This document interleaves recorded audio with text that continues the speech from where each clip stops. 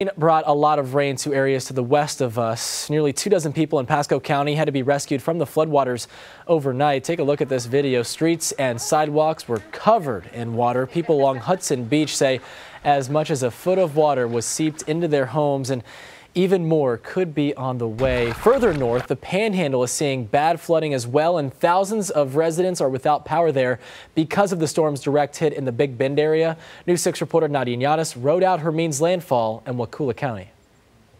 The damage left behind from Hermine can't only be found on the outside here at Shell Point Beach, but you could also see the effects on the inside of homes here, like one man who came home to find water up to about a foot inside his house. And we tried to get everything up off the ground that we could yesterday. Todd Thompson did everything he could ahead of Hermine.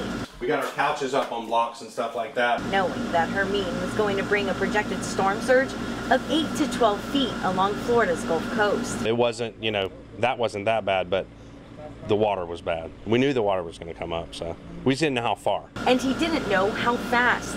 News 6 was just feet from his home when Hermine made landfall overnight, watching as the storm surge reached 3 to 4 feet high when it hit the hardest around 11 p.m. That's 2 hours before making landfall. Thompson knew it wasn't going to be good. Yeah, at one point it came up a foot in 20 minutes. So it was kind of like, that's pretty scary when you see the water coming in that fast. The water reaching 15 to 20 inches in some places, forcing this father to get on the phone with the insurance adjuster today. Concerning, or? You just know that the next day you're gonna have a big nasty cleanup, and it's always bad when your house gets torn up.